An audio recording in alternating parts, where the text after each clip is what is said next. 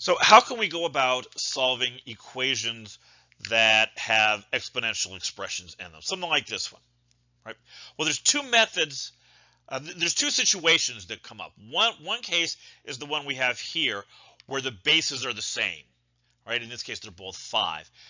And that's the case we're going to talk about in this lecture. Then in the next lecture, we'll look at the other case where the bases are different.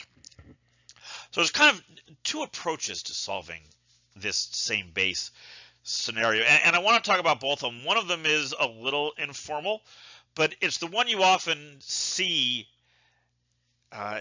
in pre-calculus classes, classes where we're talking about exponential and logarithmic equations, because in those classes you often haven't talked about logarithms at this point, which means you don't have them in your toolbox.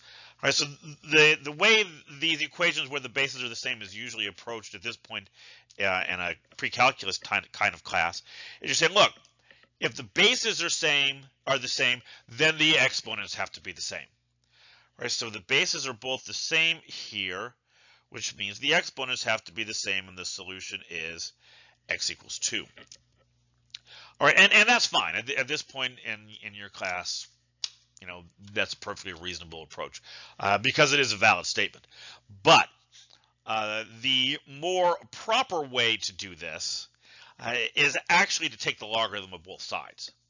All right, so if I take, and it really doesn't matter which base you use for this. So if I just do the log of 5 to the x equals the log of 5 squared, then my next step here is going to be to use the logarithm property that says the log base a of x to the m is equal to m times the log base a of x. In other words, I can take this exponent and bring it out in front.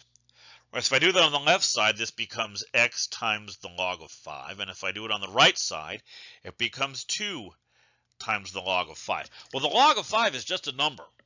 It's a weird decimal number, but it's still just a number. So I can divide both sides by it. Right? If I divide both sides of this by the log of 5, a whole lot of canceling happens, and all that's left is x equals 2. So we get the same answer either way. Right? One is a little more formal, a little more technically correct. The other one is quicker. All right. Okay, so let's look at another example. Take a look at this one here. All right, it doesn't at first glance look like the bases are the same. Right? One is 4 and one is 8, and those aren't equal to each other. But before you throw up your hand, say we can't do this, and move on to the next question, can I make them the same? Because one thing that stands out to me is that 4 and 8 are both powers of 2. Right, so if I rewrite this 4 as 2 squared, and I rewrite the 8 as 2 to the third, okay, now their bases are the same. Now I can apply my rule here and say 2 to the x plus 1 equals 3 to the 2 minus x. And now it's just a little linear equation. Distribute on both sides. 2x plus 2 equals 6 minus 3x. We'll add the 3x to both sides. 5x plus 2 equals 6. Subtract 2. We get 5x equals 4. And then divide by 5. X equals 4/5. And there's our answer. And you remember when we talked about logarithmic equations, there was that last really important step where you had to check to see if you ended up with an extraneous solution. You had to go back and check your answer to make sure it didn't make the things you were taking the logarithms of negative. That's not a concern here. While it is, of course, still absolutely a good idea to check your answer, you shouldn't come up with a situation where you have an extraneous one that you have to throw away. All right, and the reason for that is that the domain of the exponential functions is all real numbers. So there are no numbers that are potentially problematic. All right, so how about this one? All right, well, this one actually does fit the mold. Right, 9 and 1/27. Those are both powers of 3. Right, 9 is kind of the obvious one. 9 is 3 squared. So this is 3 to the 2 times 1 minus x. Now, how about this right-hand side?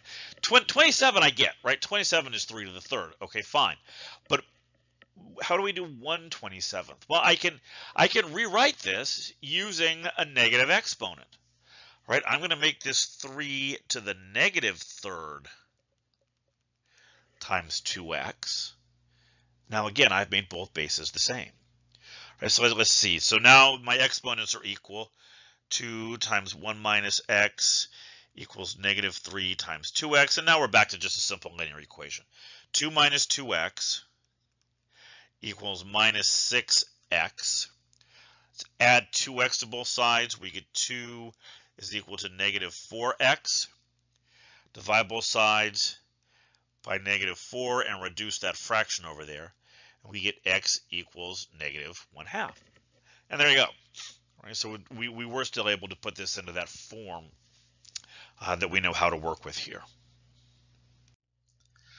All right, so there's one more lecture in this series on solving logarithmic and exponential equations, and that's going to cover the case where the bases are not the same.